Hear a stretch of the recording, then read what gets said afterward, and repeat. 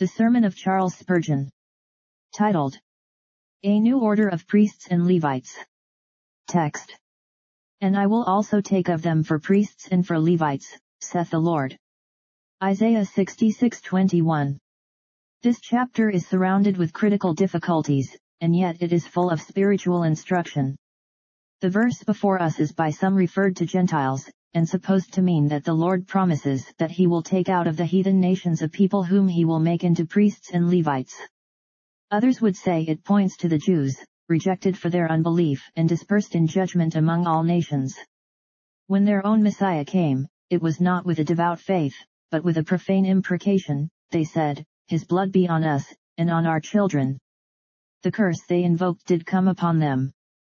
The retribution they challenged has been meted out to them in full measure. To the letter it was verified.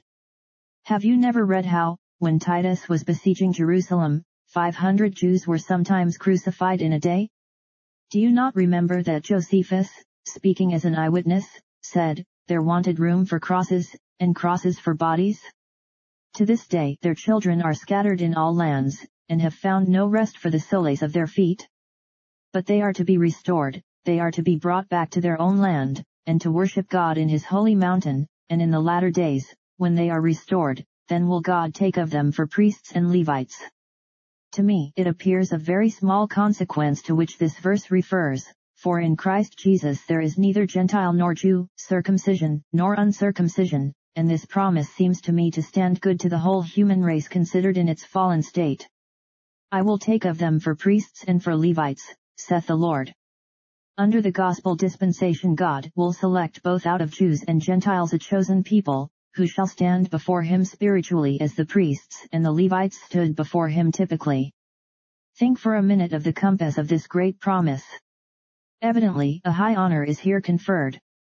The connection leads us to see that not only a great promise but likewise a great privilege is herein implied.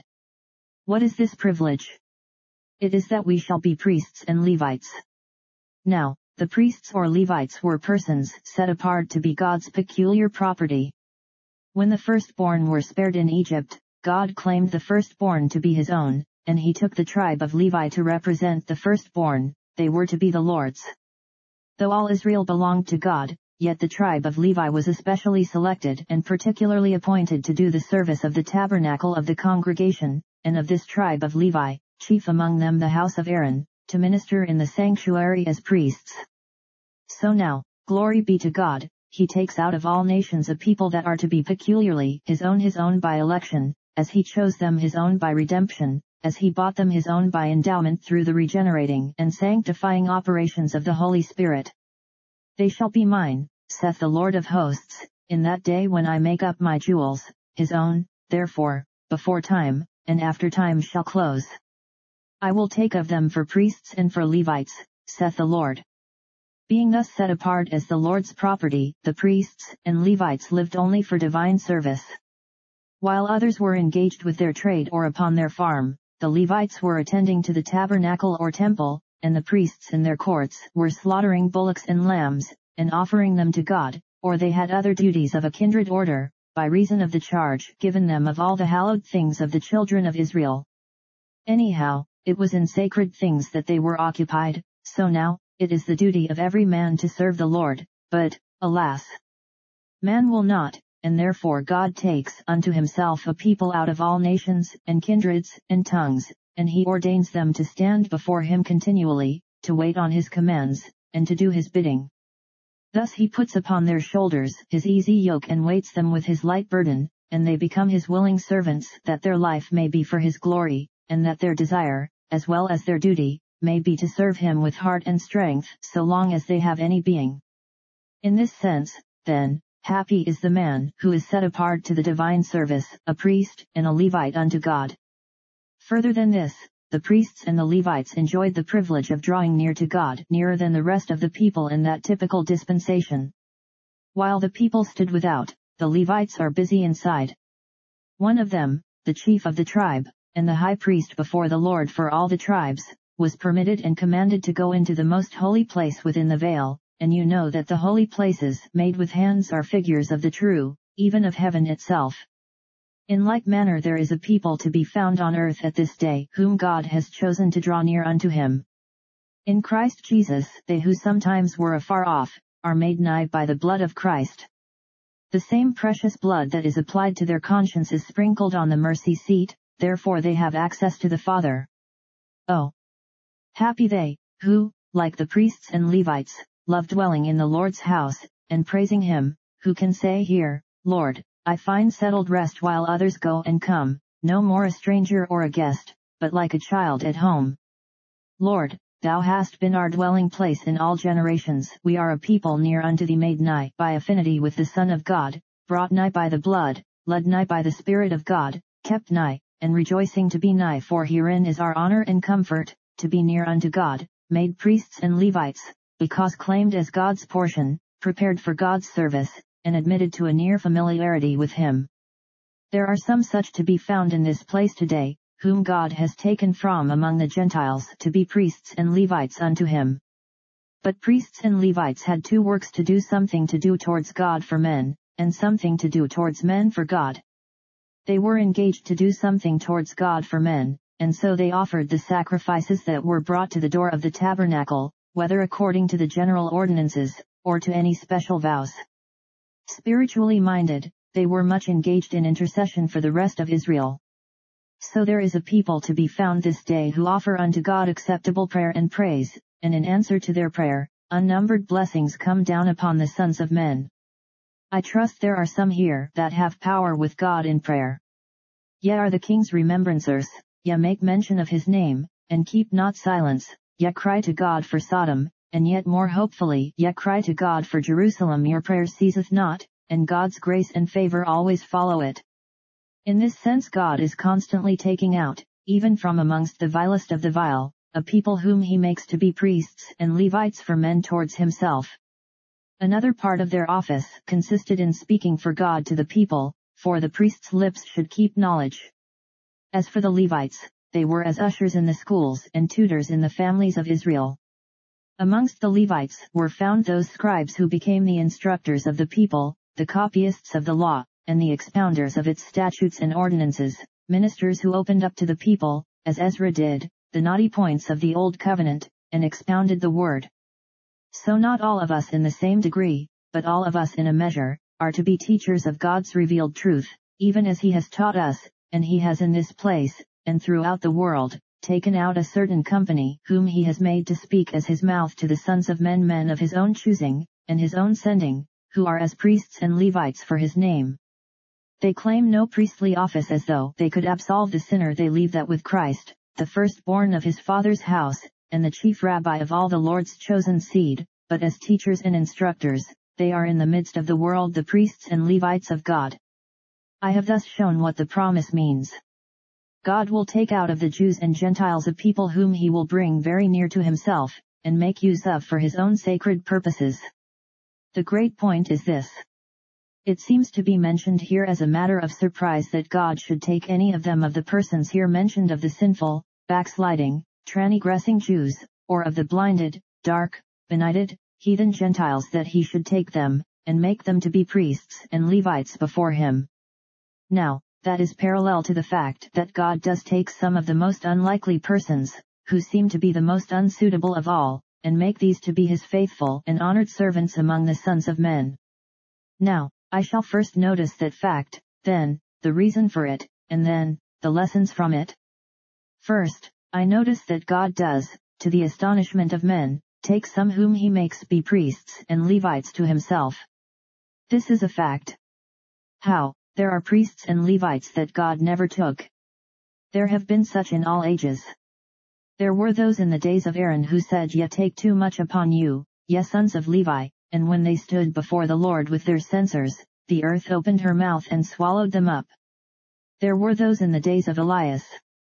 When he stood by the altar of the Lord, the priests of Baal, in great numbers, stood by their altar, offering prayer to Baal.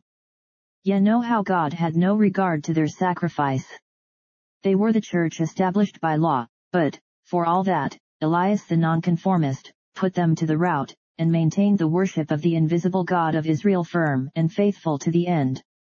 So in our Saviour's days there were priests and Levites, men taught and instructed in the law, and these were the very men who conspired together against him, who took counsel how they might put him to death, and who stirred up the people to say, not this man, but Barabbas.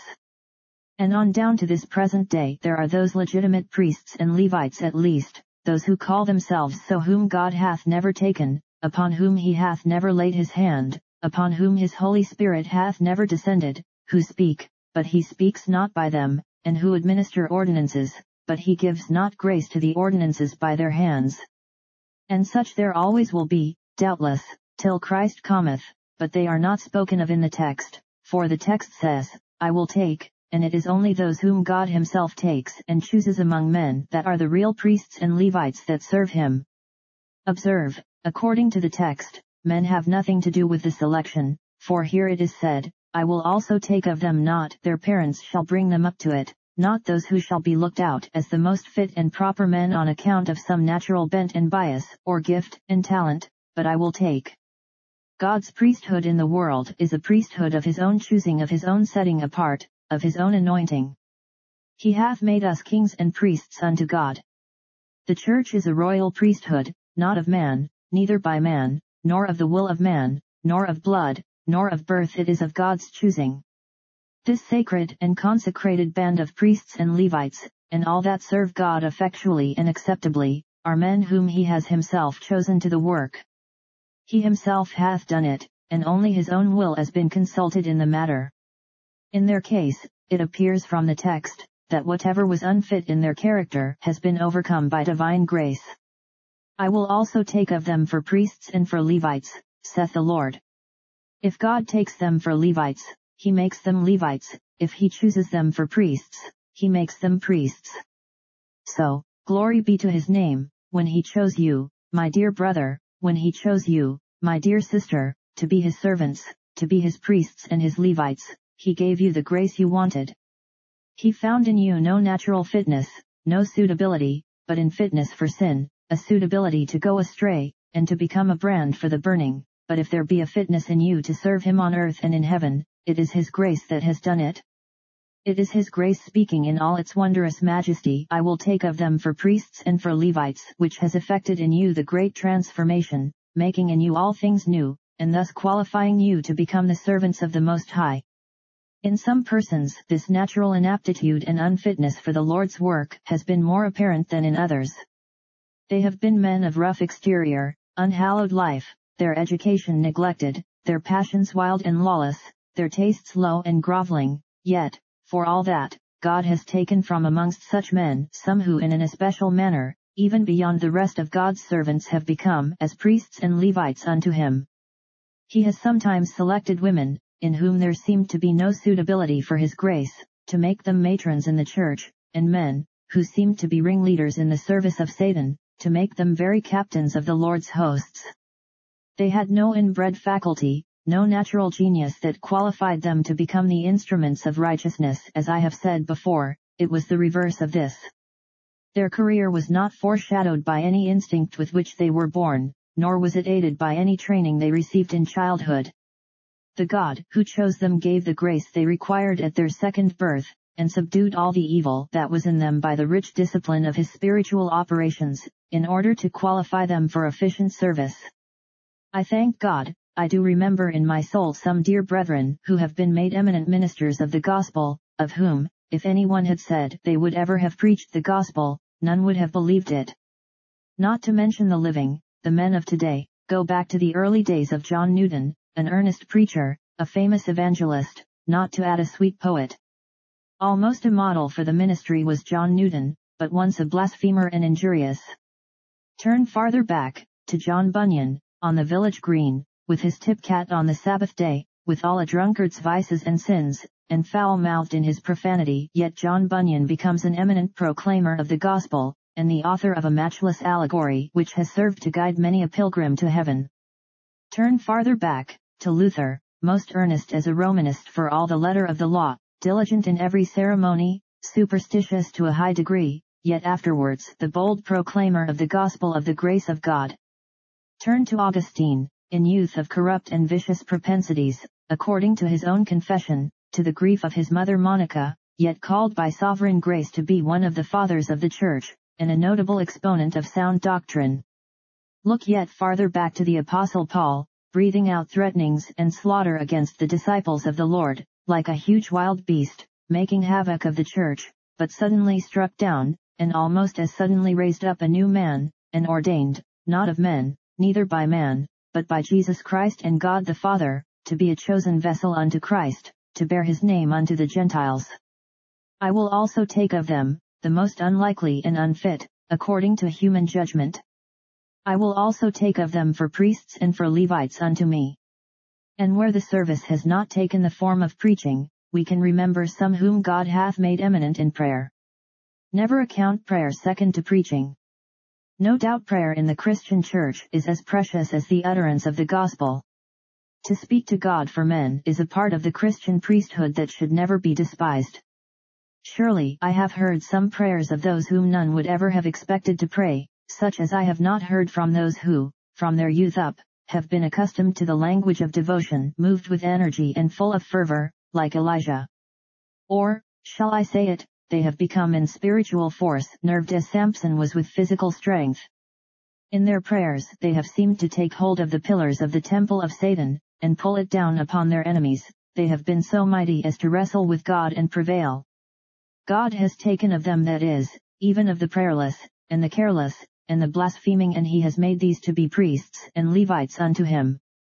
And in all other holy service I think I can recollect eminent men who out of weakness were made strong, from simpletons they were changed into sages, or, rescued from the dregs of infamy, they became paragons of virtue. In their unregeneracy as bitter fruit, apples of Sodom, that crumbled into dust and turned to ashes, yet so transformed by the renewing of their minds, that they bore the richest clusters of choicest fruit to the praise and glory of the great husbandman. I will also take of them for priests and for Levites, saith the Lord. There is the fact. You need not that I enlarge upon it. While a false priesthood still lives, and always will, God has his elect people, who are his royal priesthood among the sons of men, who are discharging regal functions and sacred offices among the sons of men in his name, and before his face, and these he oftentimes takes out from the least likely of mankind. And now, secondly, as to the reason of the fact. Does not he do this to display his mercy, his great and infinite mercy? That those who have provoked him to wrath should become the men in whom he should show forth his loving kindness, men to be pardoned, men to be washed, to be sanctified, and then men to be put in trust of the gospel of Jesus Christ. Does not this reveal and illustrate the high prerogative of sovereign grace? Unto me, saith the apostle, who am less than the least of all saints, is this grace given, that I should preach among the Gentiles the unsearchable riches of Christ. It is a great grace to be permitted to preach the gospel. I have sometimes said to you that when the prodigal came back to his father, and was received into his father's house, no earthly parent, though he had quite forgiven him all the wildness of his son's adventure, could wholly forget the waywardness of his disposition. He might condone the past without confiding in him for the future. If it were needful to send one of the sons to market with a bag of money, the good old father would, in all probability, say to himself, I will send the elder son with it, he is better to be trusted. I would hardly like to put such a responsibility upon the young lad who has so lately been reclaimed. I can fancy, without uttering a word to his younger son, he would, discreetly, as you would say, trust the other with any weighty concerns. But our Heavenly Father, oh, how he forgives us! He leaves no back reckonings, for though we used to be such sinners, some of us, and so injurious, after he forgave us, he committed to our charge not merely silver and gold, the perishable resources of time, but the priceless treasure of the gospel of Jesus Christ. He allowed us to go and tell to others the unsearchable riches of Christ. See ye not the impure giving, lessons on chastity, the intemperate teaching chastity? And mark ye not how he who persecuted the disciples in times past, now preacheth the faith he once destroyed? Oh, what deep mercy there is in Jesus! What wonderful grace there is in giving his commissions, that those that cursed him themselves should intercede with him for others, that those that despised him should be permitted to honor him, that those who broke his Sabbaths should nevertheless be helpful to his people in hallowing the Lord's day, that those who despised his word, and put it behind their back, should be the men to open it, and display the sweetness of it to their fellow men. Is not this grace? Methinks every time Paul preached Jesus Christ, he would say to himself, I used to call him the Nazarene, I abhorred him and used opprobrious language, but herein is great mercy, boundless mercy, that he should take me to be his servant, permit me to labor for his people and suffer for his sake. Next to this, do you not think that the Lord loves to display his power? Men who are tamers of wild beasts, will frequently, when they have subdued a lion, take a delight in showing to the people how obedient that lion will be to them, and how every word that the lion tamer chooses to say, it will regard and pay attention to. Thus, when the Lord takes a great sinner, after he has tamed him, removed his heart of stone, and given him a heart of flesh, he desires to show how, without the use of the whip, without a threatening look or an angry word, he causes his enemy to become his diligent servant, his earnest friend. O brethren, it shows the power of love on a man when he is so broken down that the things he sneered at he now preaches with all his might. Surely it showed the power of divine grace when Paul avowed Christ openly, and vehemently preached exposing himself to persecution and death that same gospel which his soul had previously nauseated, yea, which his zeal, full of bitterness, had kindled to exterminate. God takes great sinners, and then appoints and qualifies them to be priests and Levites, in order that he might show the exceeding greatness of his power to usward who believe. Again, does not God do this to show his sovereignty? Can we ever forget that attribute of the Almighty? Divine grace, while it comes freely to us, is dispensed freely by God, according to the good pleasure of his will. I should like to hear that text thundered throughout Christendom, I will have mercy on whom I will have mercy, and I will have compassion on whom I will have compassion. No man hath any right to the mercy of God. We have all sinned ourselves into outlaw. All the rights we have are the right to be condemned, and the right to be cast into hell. All the rights of man that he can appeal to God for inequity are merged in the wrongs for which he is responsible. If the Lord have mercy, it is his own will to do it. He can withhold it if it pleases him, so he selects the most degraded, those that have gone farthest from him, and takes them into his church, nay, more, advances them into eminent positions of service in that church, that all his people may know that the Most High ruleth in the armies of heaven and amongst the inhabitants of this earth, and none can stay his hand, or say unto him, What doest thou? He lifteth up the poor from the dunghill, and setteth him among princes, even among the princes of his people. His mercy, power, and sovereignty are displayed when he takes of them to be priests and Levites. But does he not thereby secure to himself the most loving service? I have sometimes thought, I hope I am not censorious, as I have observed with pain the superficiality of a great deal of what is called ministry in these days, that kind of superficiality, I mean, in which little is said about the corruption and depravity of the heart, little about the experience of the child of God when under the law, little, far too little, about the glory of that grace that takes such worms of the dust to make them one with Christ. I have often thought that this avoidance of, not to say this aversion to, deep plowing, may be accounted for by the fact that the preachers themselves probably had not been suffered to go very far into outward sin, had never had any very deep law work upon their souls, never had much awakening of conscience, nor felt much of the powers of the world to come.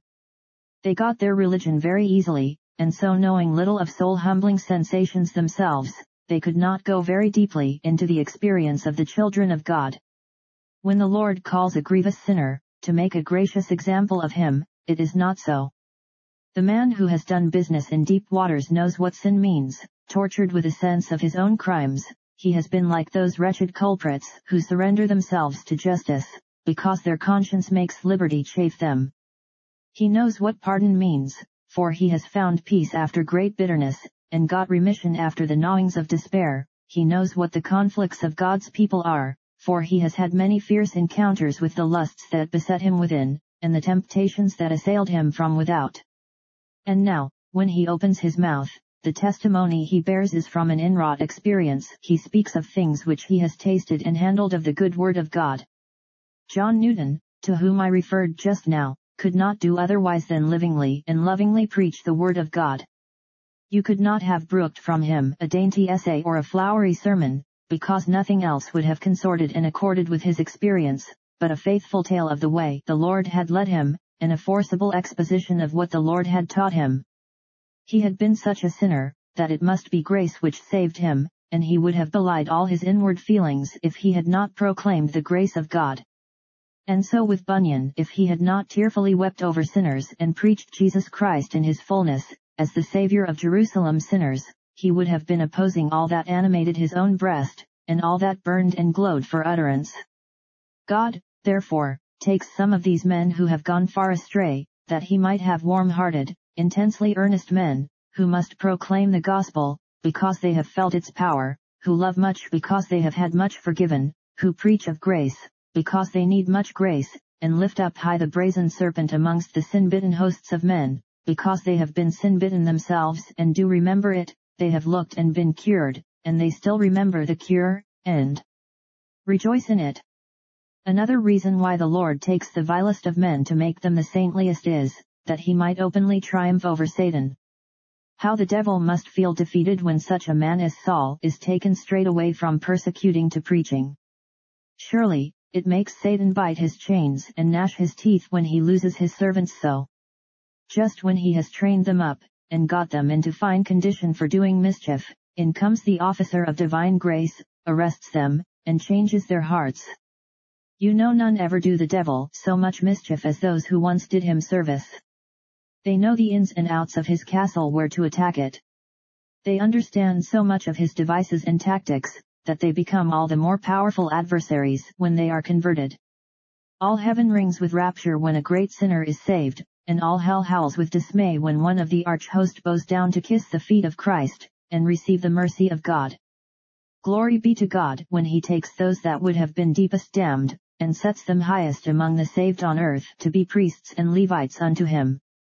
By these means also he secures another end. He encourages poor penitents, for when a sinner, under a sense of sin, meets with a brother in Christ, who was like himself once, but is now living near to God and serving him acceptably, he is much encouraged.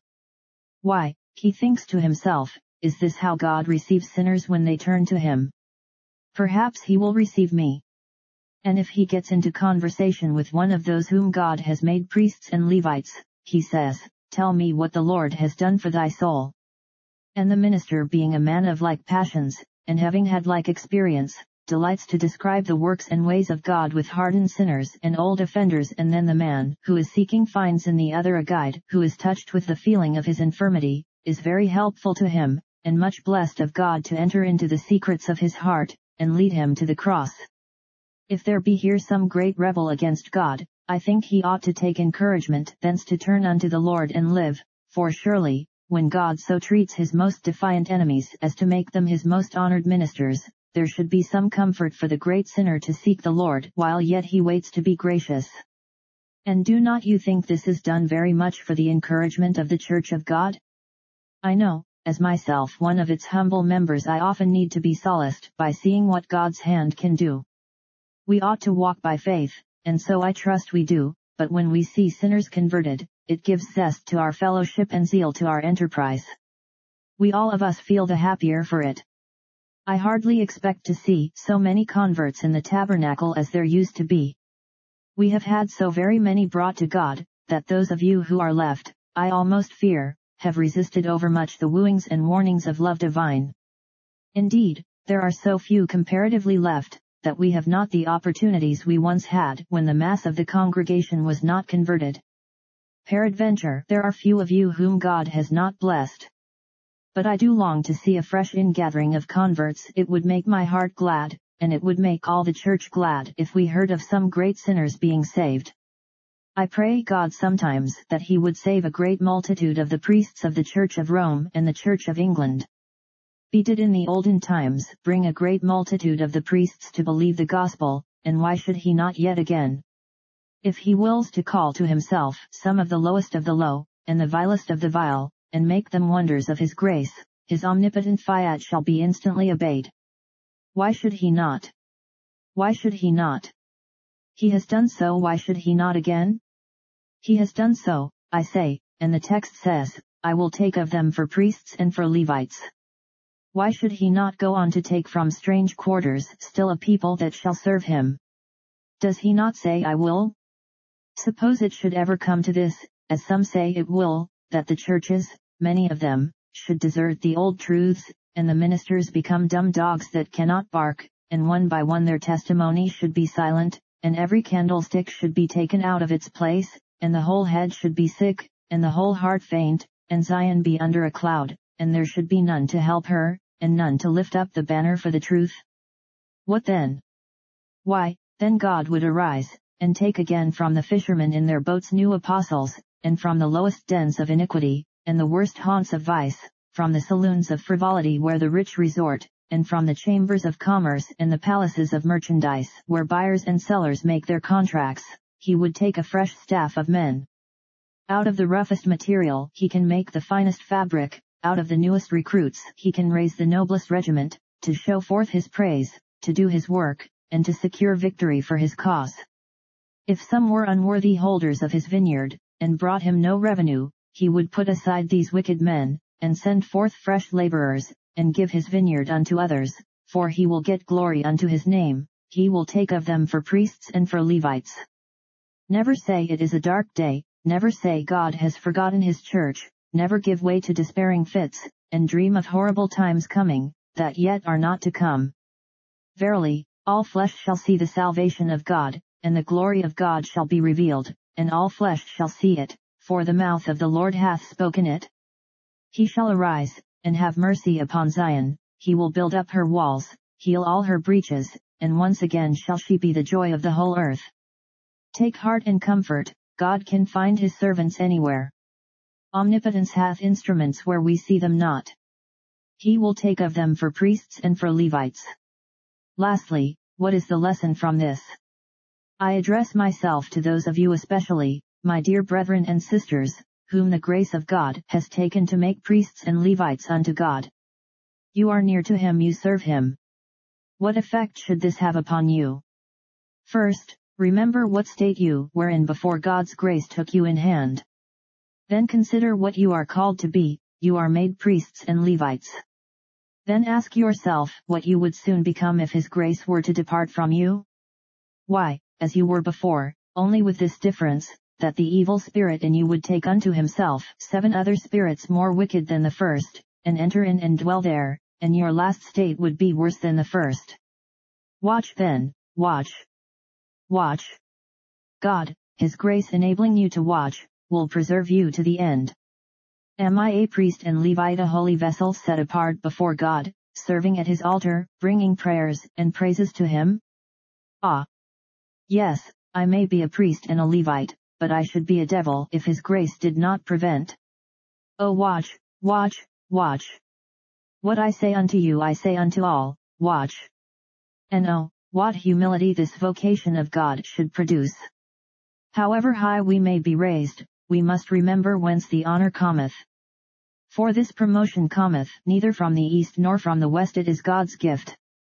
Thou, a blasphemer and injurious, thou, a careless, godless, Christless man, now raised to be a servant of God, to wait in his courts, and honor his name, be thankful that thou art lifted so high, but wonder, and fear and tremble, for all the goodness that God has made to pass before thee. What am I, and what is my Father's house, that thou hast brought me hitherto, to pray and my prayer to be heard, yet not worthy to lift mine eyes to the place where thine honor dwelleth, to have thy Holy Spirit dwelling in me, and yet not worthy that thou shouldst come under my roof. Be humble, brother, it will help you to watch. Watching is done best in a lowly manner. And since he hath taken us for priests and for Levites, let us do every office heartily as unto the Lord. If others in this world can serve God coldly, yet, my brethren and sisters, you and I cannot afford to do so. We were such sinners, that if we have been forgiven, we must love him. Those that had little sin to be cleansed may not have much love to lavish on their Redeemer. Not so with me, or thee love I most, I've more forgiven, I'm a miracle of grace. Those that had some good principles instilled into them by early training or some sort of preparation to receive the gospel, may not feel their deep indebtedness to the wonderful working of the Spirit, but those of us who were steeped in sin, and hardened in heart, when we are saved must magnify the power of God, and moved by that feeling we must serve him heartily with our whole spirit, soul, and body. A man that feels what grace has done for him cannot help throwing his whole soul into it. I used to know a man whom I often heard swear on the other side of the river, in the town where I was, and when converted I recollect his prayers. They used to trouble us rather, they were so loud. It was not everybody that knew the reason why. He had been so accustomed to swear loud that he could not help praying loud, and when a man has been very loud for the devil, he cannot help being loud for Christ. Some of those dear Methodist brethren who cry out, Amen, so stentoriously, do it, I hope, because they feel the love of God in Christ on account of what great things have been done for them. Let those go the common track of service that have gone the common track of sin, but let those serve the Lord with all their heart and mind and strength, that have been unusual sinners. Bring your alabaster box, O great sinner, break it on his blessed head that pardoned you. Wash his feet with your tears, and wipe them with the hairs of your head, for where extraordinary love has been experienced, extraordinary love ought to be the outgrowth, and extraordinary service ought to be the consequence. Once again, if the Lord has taken of us to be his priests and Levites, let us serve him with great thankfulness and joy. If any people should be glad, I am sure it is those people that feel the aboundings of his mercy in forgiveness, having heard those glad tidings, as it were, from the lips of Jesus himself. Thy sins, which are many, are all forgiven thee, go in peace. They have something always to stimulate their gratitude and regale them with sunshine. I am very poor, saith one, but, never mind, poor as I am not a drunkard or a swearer now. I feel weak and sickly in body, it may be, never mind that, I have not the burden of sin upon my soul. Or, I am unknown, quite unknown. I have nobody to come and see me. Never mind that, I am known to God. I am poor and needy, yet the Lord thinketh upon me. My great wounds have been healed in Jesus' precious blood. Why, you have always cause to be glad, my dear brother and sister, if you have had your sins forgiven, you have a fountain opened in your soul of love to Christ and joy in God, quite as surely as there is a fountain open for the cleansing of your sin in the sight of Jesus. So let me close by saying, surely we ought to serve God with great confidence in him. If he has made us priests and Levites to him, why then we may trust him to do anything. He that spared not his own son, but delivered him up for us all, how shall he not with him also freely give us all things? He that has done so much for us, as to take us out of the miry clay, and set our feet upon a rock, and put his gospel into our hearts, may be trusted for the rest.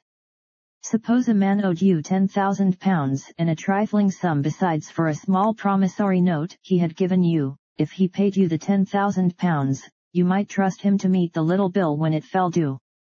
And when the Lord has given us so much, so infinitely much, the little that remains, for it is comparatively little, ought to cause us no anxieties or doubts, no fears or misgivings. Because thou hast been my help, therefore in the shadow of thy wings will I rejoice. He who found me a sinner, made me a pardoned sinner, put me among his children, and numbered me among his honored servants, has not done all this to desert me at last and put me to shame. He has not been at this expense with his poor servant to fling him away after all. No, glory be to his name, he will continue his work till he has perfected it. He is the God that performeth all things for me, and in him will I rest, and not be ashamed, world without end. Amen.